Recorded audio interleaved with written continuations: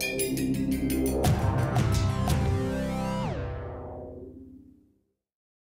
like you to welcome back for the roundtable all the speakers that you've seen so far today. But I'd also like to introduce you to 3 speakers who we have tomorrow morning, as you know. The first talk in the morning tomorrow is going to be by Rob Walker, sitting right in front here. He's from the Mizzou Department of Anthropology, and he's going to talk about partible paternity, or multiple beliefs about multiple fatherhood, biological fatherhood, among people living in lowland South America, which he's published on. Second talk tomorrow is going to be by Theresa Kelley from University of Wisconsin-Madison at their Department of English, and she's going to talk about people's ideas about plants and humans and the different forms of kinship and analogies people used to illustrate and discuss plants and relationships with plants in the 18th and 19th century. Is that accurate? Relatively so? Okay. And finally, the third speaker tomorrow is going to be Bernard Chapais, a primatologist from the University of Montreal, and he's going to focus on how, essentially, how we get human kinship out of primate kinship, what there is about human kinship that's preserved from primates and what changed, and especially about the incredible importance of this for the evolution of human sociality and modern human behavior and social relationships. So with that, I'd just like to open it up to the audience for questions, and please feel free to ask questions of particular speakers or questions that might stimulate discussion across speakers. And more often, they may start speaking to each other on their own rather than speaking so much to us. All right, I always like asking questions when nobody else is asking questions. This is just kind of an open question to everyone. And I've really enjoyed all the lectures, and you guys are doing amazing research. There's really interesting results. And my question kind of comes from just my general education so far, and has to do with how research is used. And there's sort of this kind of the death of the author concept in literature, where once somebody has written something and they send it out, it's read by somebody else, and it becomes not theirs anymore. And with research, there kind of seems to be that same effect, is once you've researched something, you get your results, you publish those results, at which point they become the property of the people who are using them, who can then use them in ways that maybe you as the researcher did not intend, and that can be taken a lot of different ways. So I guess my question is, for you as researchers, how big of an effect has the different possibilities of how your research may be used by others affect you in just your day-to-day thinking about your, your research, if that makes sense? I'll give one response to that, not really answering the question, but my own experience. So the talk that I gave was about an evolutionary conflict. You can think of it as a metaphorical conflict within the genome between genes of maternal and paternal origin. And so that's happening inside the bodies, the brains of males and females. And so for over 20 years, every time I talk to the press about this, I say, this is not about the battle of the sexes. This is not about sex differences. It's not male-female differences. This is happening in both males and females. And I dutifully say that, and without fail, when it gets published in the press or talked about on the TV, it's the battle of the sexes, does this or that. Now, sometimes when I call the journalist out, they say, well, the heading of the article is written by somebody who interviews you. And then I've been called out by, historians of science or similar people who are saying, why do you scientists always phrase things in the struggle between the sexes or something? Why do I frame my work that way? And I can say, well, I don't, but that's the public perception out there. I don't feel that there's, no matter what you say, it's going to be misunderstood or, everything you say in general conversation is understood by the people listening in their own ways. So I don't feel too responsible for how these things are perceived out there. But when asked, I will try to explain what I mean myself. Another component of the issue you raise is just who our audiences are, and I think much more in science than in things like authorship of fictional materials. In one sense, you really do relinquish possession of it when you put it in the public arena. It's, I have discovered something, or I have done a certain kind of experiment. I put the strength of science is its public, cooperative, cooperative in the abstract or in the collective, hopefully, eventually, nature, and it's, you put it out there for other people to build upon or refute. If somebody thinks it's important enough to try to replicate it and replicate it successfully or fail to replicate it at some point. I mean, obviously, scientists being human beings, they get into priority disputes, they get annoyed when somebody else gets cited for what they think they should have been primarily cited for and all that sort of thing. But by and large, you really do let go of your work by publishing it. In science, I think more than perhaps in the humanities. Just to speak from the social science side of it, I think everybody has stories of times when they feel they've really been misrepresented, and you react in probably bad ways to that. My sort of pet go-to story for myself was being interviewed about sex-selective reproductive technologies, ways to sort between XX and XY embryos for implantation for pregnancies. And in the US, they had come up with this concept of family balancing, that if you have a child who's already a boy or already a girl, you can use it to select for one of for one of the opposite sex, though you shouldn't be using it unless you already have an gender imbalance in your family. And I gave a big old answer to this reporter, in which I said, well, the expression is genius because it combines blah-de-blah-de-blah and blah-de-blah-de-blah. And the only bit they quoted from me was, Professor Thompson thinks sex selection is genius. So everybody has that kind of story where they just, and you go in your hole, you just don't want to talk to them ever again, which is, you know, exactly the opposite of this kind of openness to replicability. And I know science at the moment is in a crisis of replicability, that all the big funding organizations and things are trying to make us do much more of that, so which I think is basically a good idea. Well, as someone who is in the humanities, I recognize this phenomenon as well in one's own work, in the work that I do. On the other hand, I've thought as I've grown older that some of the surprising things that happen in teaching have shown me that there is a way that the work that I do, the observations that I make, the things that I build when I publish, that I also then introduce in other contexts, are there to be taken and worked with. In fact, that's the most public part of my intellectual life. And I've come to see that as in some ways far more critical than I understood when I was a younger scholar. So, from my perspective, you know, it's not the death of the author. I'm alive and kicking. But it certainly is a willingness to let go. I think that was Martin's phrase, and I think that's a good one. You don't want to be misunderstood, and you don't want to be misread. But on the other hand, if you've offered tools for thinking with, you're on the plus side of that exchange.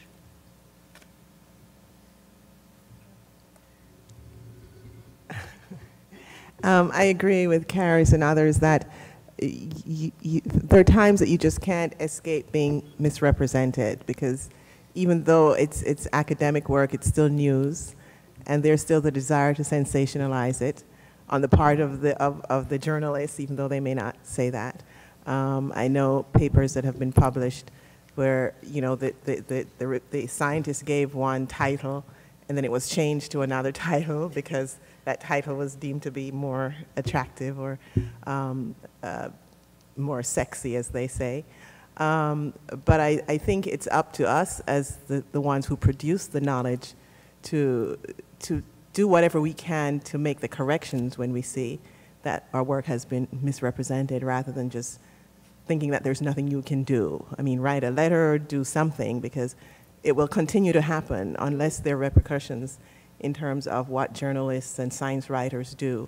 I think they will continue to do what the popular press does in terms of our work. So we have the responsibility to make corrections where corrections need to be made. They won't always make the corrections, but sometimes they will, and they will appreciate it.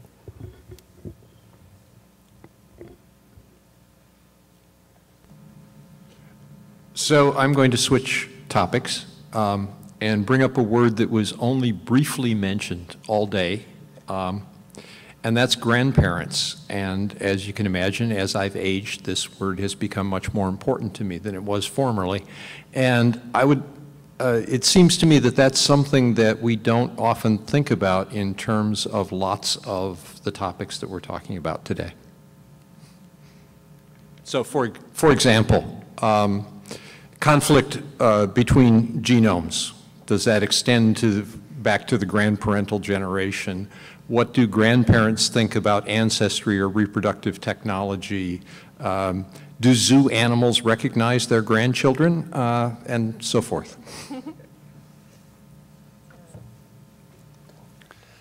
On the specific subject of do these parental conflicts go back at a genetic level more than one generation, the short answer is yes, it's theoretically possible, but in terms of do genes have a history of their grandparental origin, we don't know that that's the case, but people haven't really looked for those sort of effects.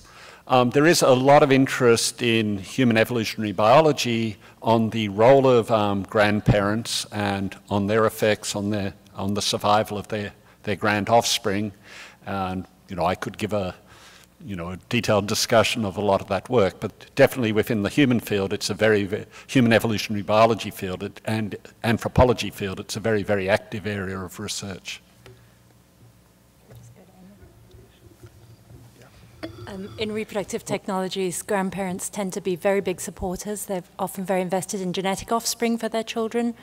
And also they, from early days, have been very involved as participants in reproductive technologies, as surrogates for their daughters or their daughters-in-law who might have lost a uterus because of cancer or something.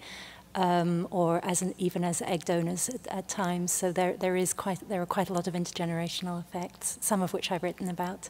Thank you.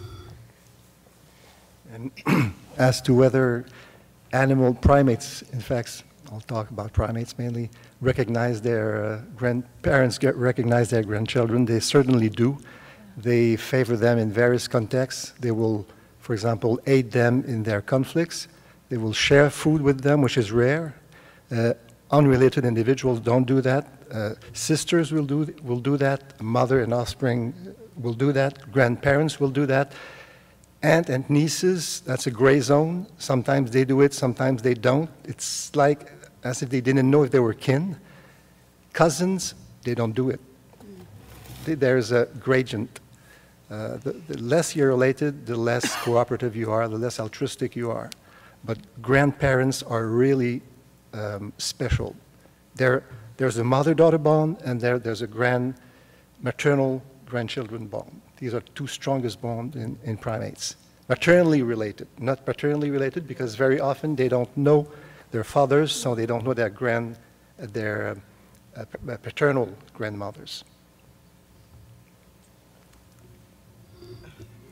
In terms of ancestry testing, the study that I talked about today, the average age, well, the age range was 20 to 87, I think. The average age was 57 or 55, 50-something. So there's, at least for that study, I should say, there's clearly a bias in terms of older people who attended those forums, at least. So we're getting ready to do a national survey, a representative survey of the population. And we asked that question on the survey. So we'll see when we get the data what people think and if there are age differences. Yeah, but we asked specifically if people are grandparents on that survey. This reminds me of something I did mean to say to Charmaine, and I'll mention it now, although it's off the grandparental topic. When you mentioned that you're planning to do a national survey, and I gather it's going to be partly a survey of who's interested in pursuing these things and why. One thing that would be interesting and possibly revealing to ask is their birth position within their natal families. I mentioned during my talk that I had a student who had been studying some birth order effects and that middle-borns having less parental support. One of the studies she did was to ask who produces family genealogies. And the way she did it was to get these compendia of family genealogies that sometimes get published in little towns like Antler, Saskatchewan. She got the collection of all the local family genealogies. And then you can ask who puts together these genealogies, and because they describe their whole family, you can see if certain birth positions are overrepresented. And the finding was basically, as with other signs of sort of interest in kinship, that firstborns were much the most likely to do it, lastborns were second most likely, and middleborns almost never seem to pursue this exercise. So I wonder if the same would be true for ancestry testing, or if it's sort of different, which it might well be. Yeah, that'd be interesting. We ask about the family, and we do ask about the family historian, but we don't ask about birth order. That might be an interesting question. In terms of looking comparatively at the issue of grandparenting beyond the world of primates, one of the challenges is identifying species that are sufficiently long-lived that they are living long enough to have adult children who are procreating while they are still alive. And we actually briefly went into this and tried to sort of find out where most examples were, and we found several in the bird world. Some species of birds that, for example, will create territories for their adult children, their adult offspring, not children, their adult offspring, and they actually maintain and forage for and essentially are gifting them this territory that then becomes theirs, and they are presumably reproducing at that point. And then another interesting bird example was the training of by the parent of certain calls that then were unique to that parent-child, that parent-offspring relationship that endured into the adult life of the offspring, which was used for warning, for signaling, resources that presumably were then being used to the advantage of the offspring's offspring as well. Sort of.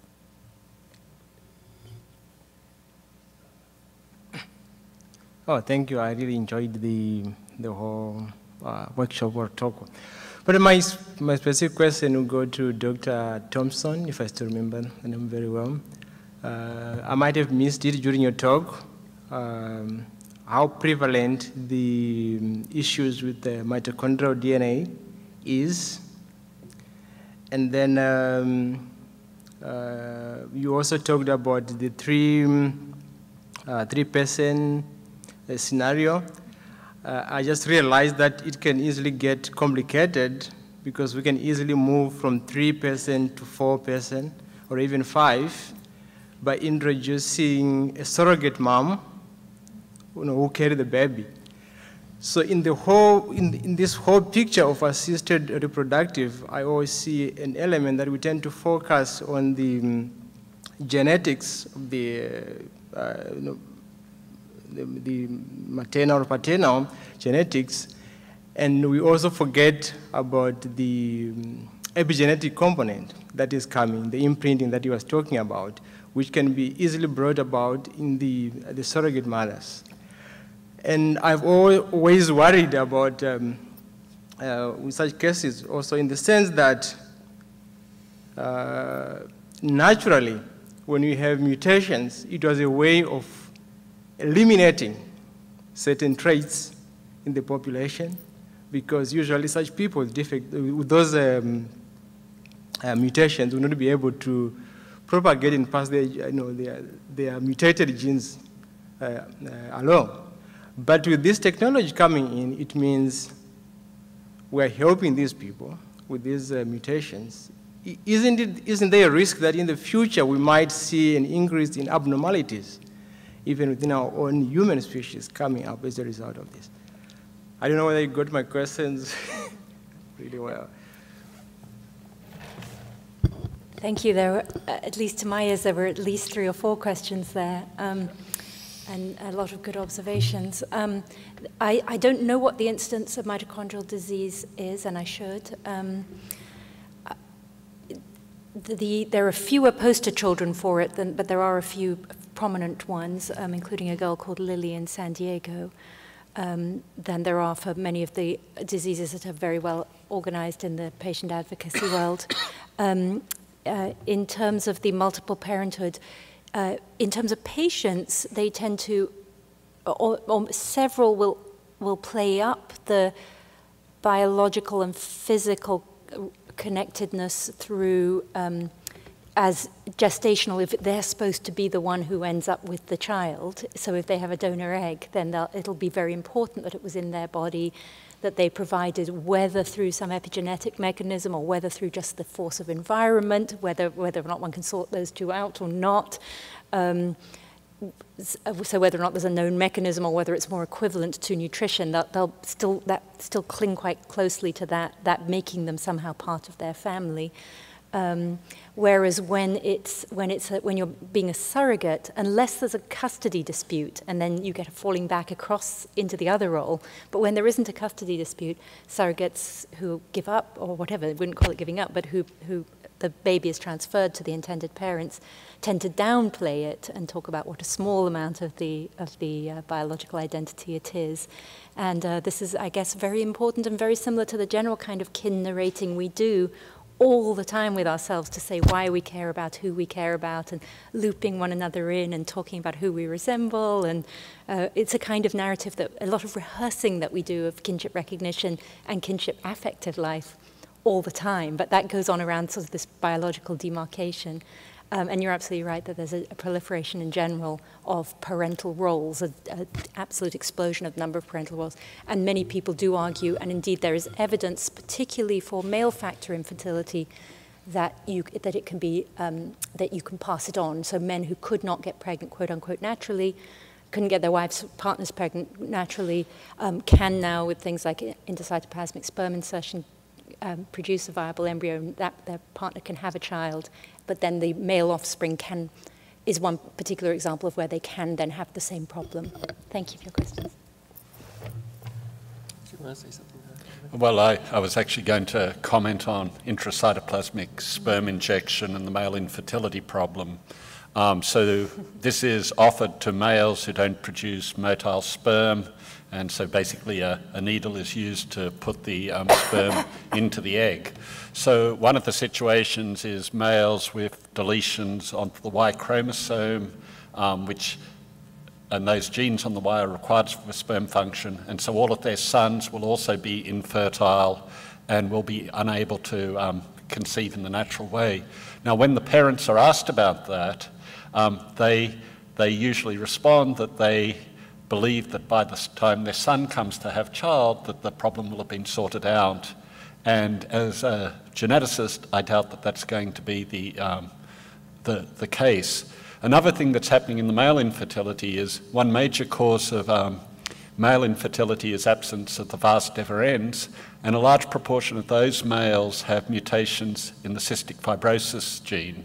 And so this is a situation where a known deleterious mutation, these are males who would have been infertile, are potentially passing that gene on to their offspring.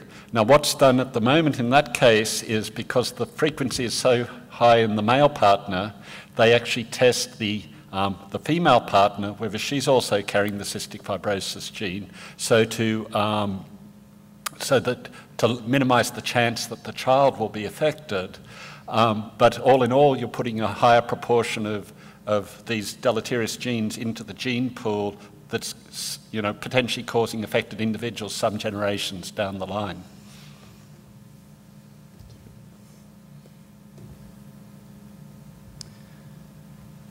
I'd like to direct this question to all of you. I think perhaps Martin and Bernard will be, as the more psychologically oriented folks up there, will maybe be most apt to jump on it, but I'm interested in your take on the evolved psychology of how we humans perceive this notion of kinship and where that's going now that we have these technologies to understand the ultimate basis for kinship, looking at genes as, you know, the specific entities, the mechanisms. So our ancestors didn't evolve with knowledge of DNA, and yet we have cognitive abilities that allow us to think through what these consequences are. And so presumably the way we attack and address these kinds of questions should be influenced by this evolved psychology. If you give me just a second here, I want to veer off just a bit to another example of this. I guess I'm sort of claiming my own kinship in a funny way here, as proud fathers sometimes do. But in some ways, my oldest son asked a similar question of Mike Roberts, who's a famous biologist here, who gave a big open lecture on one of our Saturday morning things on stem cells. And it was a big, excited audience because the question of stem cells then was very hot. And the question my son asked, which was, I don't think quite understood by Mike, but the gist of it was, so what you're saying is if you take human DNA and you put it into a cell that comes from a mouse, that this is objectionable because we're somehow violating some ethical standards of where the human soul is coming from. So somehow our belief in God or the human soul is encoded in the base pair sequences of the human DNA, per se. And, you know, the response in the audience was just remarkable. And it was just, I think, one of those nice examples of maybe how we're not really prepared to think about those kinds of questions now. So I'm really curious how you all, where you see it going in terms of the use of genetic technology and how that fits then with our evolved psychology for understanding kinship in the first place, if that makes sense.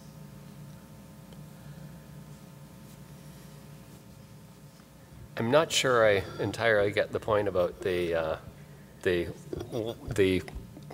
question about religion in the genome, but I think I understand the first part of the question, which it seems to me that as somebody from psychology with a strong sort of evolution-minded enthusiasm and the notion that the mind/brain is full of all sorts of funny little special purpose devices shaped by selection, my prejudice is to expect that that there will be, you know, an evolved psychology of kinship with many special components, that the task of being an offspring is different from the task of being a sibling, is different from the task of being a father, and so on, and that there's bits of dedicated machinery for solving these problems in people as there are in other animals, I imagine.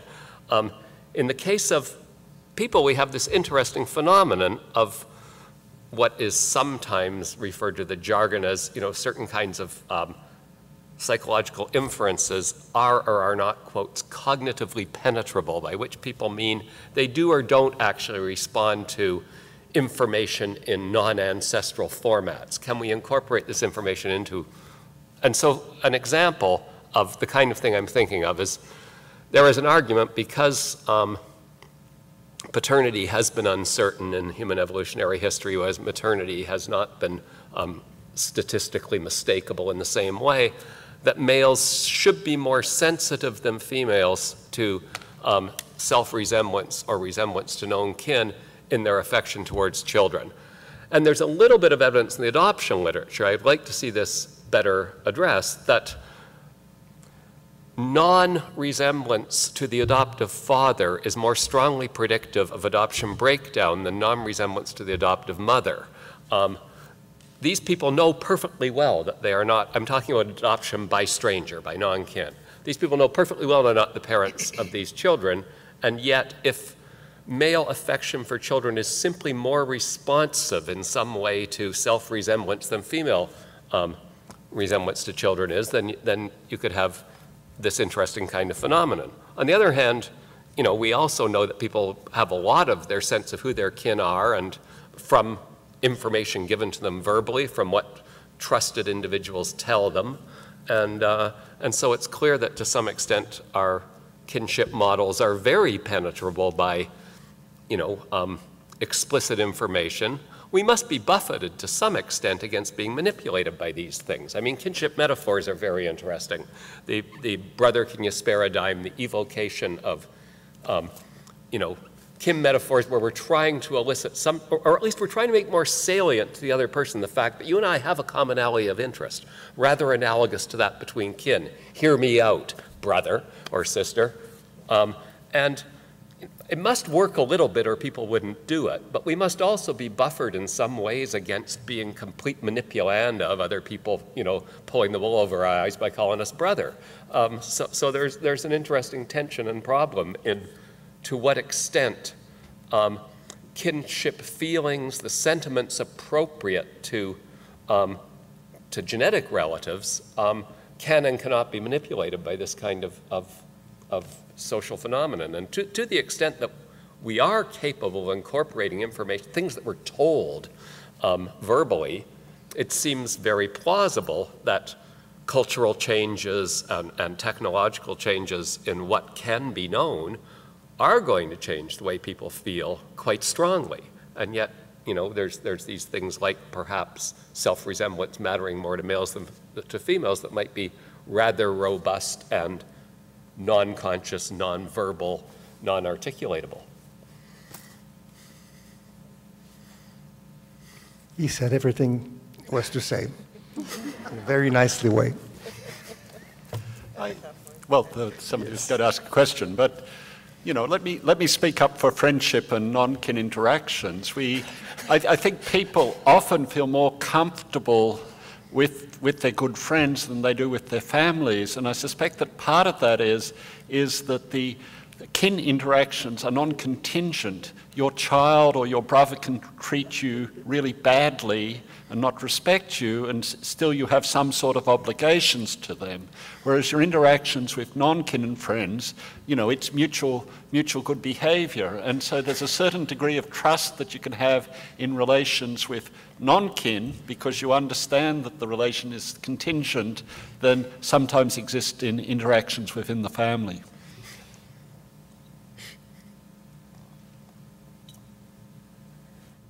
I have found this just so interesting, and I know you folks are so way above my education level here, but I find it very interesting that we have all these different ways of finding things and studying.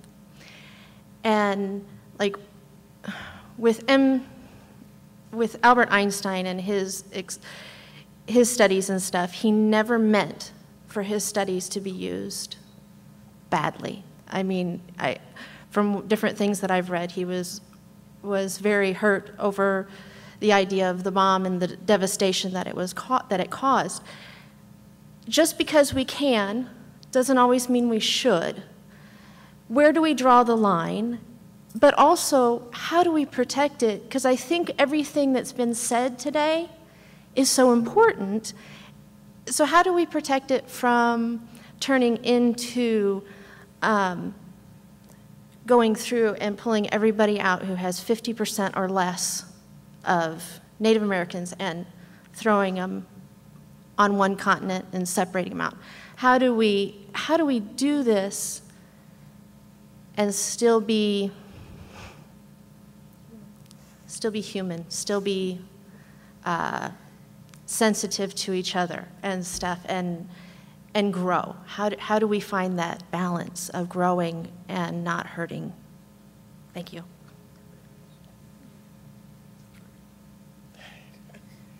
Was that for me? I guess so. Well, I'll start out with that one. That is an excellent question. And as one who studies bioethics and what we do with, my focus is what we do with genetic information, primarily as it relates to issues at the intersection of race and genetics. And the whole field of ancestry testing and ancestry inference, even when we use it in research, raises a lot of those kinds of questions. What happens when we identify people who we think belong in another group? And it's still a big open question. I mean, our desire is that we won't do anything untoward with that and that we will treat people with respect, but the information doesn't always stay with those of us who generate the information. And that is the challenge. And the privacy of people's information, who has access to information. And these days, that is an even bigger question than it always was, because nothing is private, really, anymore. And people are recognizing that. People in the public are recognizing that. And are becoming even more open to, becoming less concerned about some of the things that we used to be concerned about in terms of protecting information, but they still want you to protect it to the extent that you can. And so the question of what we do with this information that we generate, and even in ancestry testing, the companies, there are times that one company gets sold to another, and there are people's information that's in the database, and questions about what happens to that information after people have sent their samples in and the tests have been done. And we still don't know a lot of that, what happens to that information. So there are a lot of things that still need to be done to safeguard, just speaking specifically about ancestry testing information, to safeguard that information and to ensure that it doesn't get into the wrong hands and that people don't use it in ways that would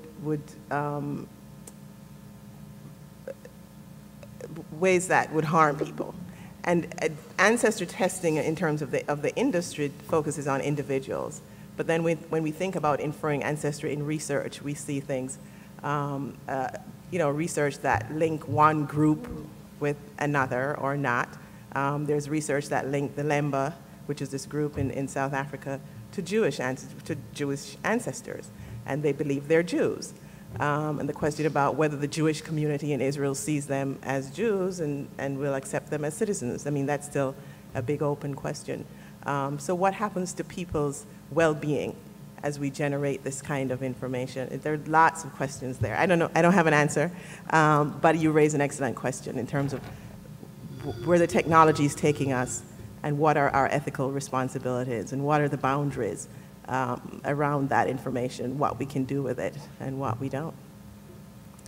And just to add to what Charmaine's saying, and maybe I can pick up on this clever boy who asked this question about, whether putting human DNA in a mouse cell, why that matters, or does it matter, and if so, why, and what's the basis of that? This question of when should you do things just because you can, that you raise comes up all the time with assisted reproductive technologies. And people who have critiqued the technologies have had a range of concerns from, and often one of the characteristics of that question actually is that you often get these unlikely bedfellows. You get people from the opposite ends of the political spectrum coming together to contest. So you get people who are on the left who really want to protect the humanity of the sort of what they often call the human futures, and they might be very concerned about chimeras, about germline genetic modification. They might be very concerned about what they call playing God. And then on the other hand, you have people, Republicans who are introducing bills to stop putting human cells into non-human animal cells with a biblical warrant. And whose views are much more socially conservative, and the concern there is to protect a certain kind of specialness or a hierarchical view of the species and so on. So you get these very different views, but certainly there is a very widespread sense that just because you can do it, that doesn't mean that you should. And I think one thing that's really important to bear in mind is that people tend to say, oh, the technology runs ahead of the social. But that isn't true. The social often runs ahead of the technology. They loop around. So people are having incredibly excited social imaginaries that are very future-oriented at the same time that they're having technical things. And the policy always lags behind. It lags behind socially and it lags behind scientifically. But there's some way in which at least habits of mutual reflection and sort of tacking back and forth, I think, have to be in place, and we don't really necessarily have good social democratic mechanisms for that yet. Thank you. So one last question. Well, I kind of drew two observations, one from some of the morning sessions and then one from some of the, so I'd like to just give the two observations and then ask whether you see any connection between them. From the morning things, and probably from the keynote last night, what I got was the central power and role of genetic kinship in history in a whole, its powerful, powerful role. No matter whether we may now have a selective kin and so forth, it's still that's the model, the template, and it's still active. And actually, I think Dr. Royal said sort of like, it was like, who are my kin and who are not? And I'm reminded of this line from Little Big Man. The Sioux are human beings, the Pawnees are dogs. Now, this is a comment from one Plains Indian tribe with the locale, all this guy. So what is that? The other one was, and I'm bless you, Dr. Natterson, actually, because I watch a lot of PBS stuff, so I watch some of the stuff about the development of the genome, and I can remember people talking about, well, the number of human genes must be at least 100,000. We're so special. We're so unique. All of our doctors can work 48 hours and can train to not be stupid and make mistakes. Well, that was always nonsense. We are every bit as part of the natural world, subject to the sunlight. You just can't train out of that. But what I kind of got from some of those shows was when it turned out that they discovered that the human genome is like 23, 24,000 genes, that was an unbelievable shock. And I read things about, so how could that work? How could we use the same building blocks can produce a wing, a fin, a tentacle and whatnot, and how all that kind of works. So the report that you gave really kind of demonstrates. So I hope that's the follow through on that. But to some extent, that's the same thing as human beings have thought of themselves as we're so unique, we're so special, and of course, we can speak of this philosophical, religious terms, tradition. And so both of these kind of things address it. So I would ask you, isn't probably the central human educational task, maybe more uniquely for our generation than others, is how do you get beyond the natural sense of the Sioux are human beings, the Pawnees are dogs.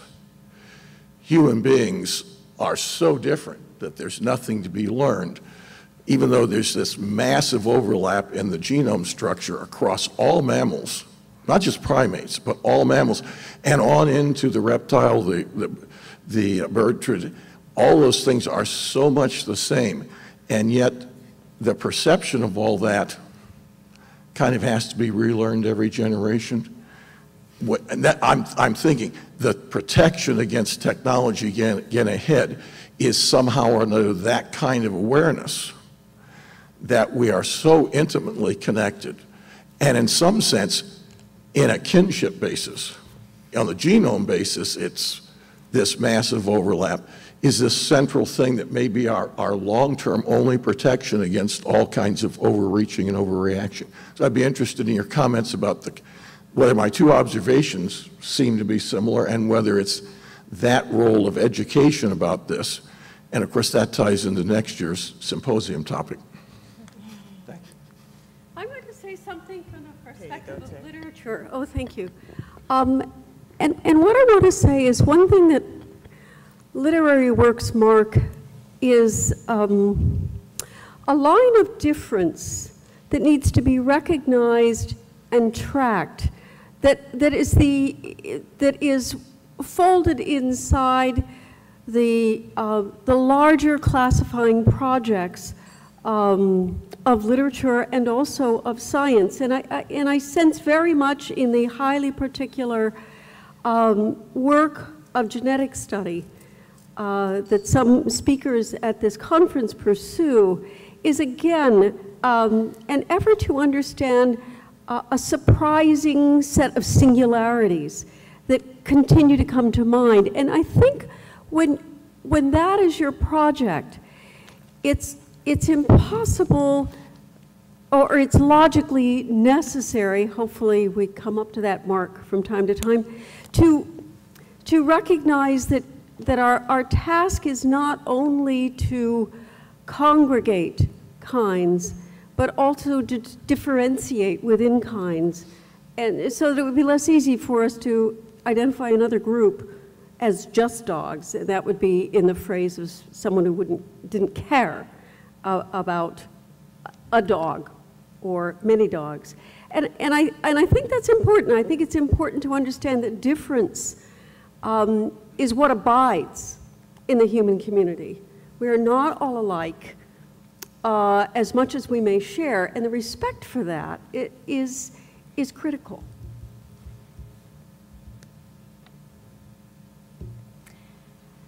Well, I just wanted to respond to one of the points that the questioner made.